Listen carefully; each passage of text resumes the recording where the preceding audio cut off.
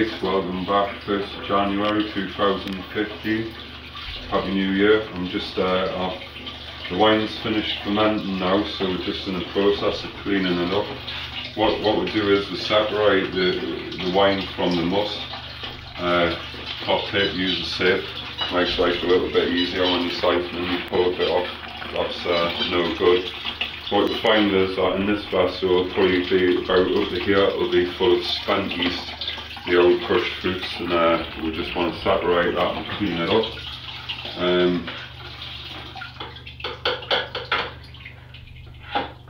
That vessel is obviously the same size as the one I'm doing now.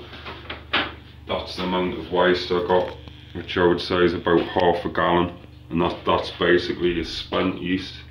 Your old sugars that have been stretched, and pips and all sorts. Don't want that in your wine, you want it nice and clean. But as it happens, just by separating it now, that's what I managed to pull off earlier on, which is fairly clean. There's a few bits still in it, but you know, for the first time racking, it's not bad. At the moment, it smells good, tastes great. Really happy with it this year, very happy indeed. At this stage now, what we want to do is, you want, for every gallon of wine that you've made, you want to add 1 Camperton tablet, and this will basically, keeps the wine safe, it stops any nasty bacteria, it also stabilises the wine, and it also prevents the oxidisation of wine, which will keep it a nice colour and keep it the same throughout, you know. After that stage, I would normally crush the tablets in pestle and mortar, add them, leave it a little bit to sink in, and then you move on to your wine finings. You add part A, stir it in, that's important, stir it in, and then after an hour's passed by, you add part B.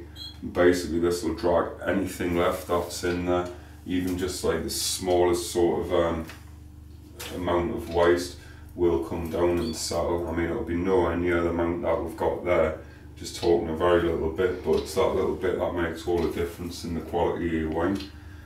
I would say that's about it really. Oh, another thing is that now that we've finished fermenting, we can take it out of a warm living room and put it into somewhere cool, like the wine cellar that I haven't got, so I'll just be using my garage for that.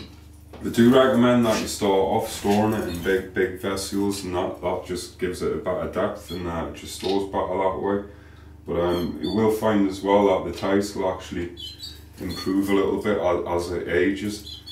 And that's about it basically. Like, so, you know, considering we're not clear yet and we haven't quite finished, I've already got a cracking wine. I mean, at the moment it'll be a little bit unsafe to drink, but I'm going to try it anyway, and I know it tastes lovely, so there's no more I can say about it than Happy New Year.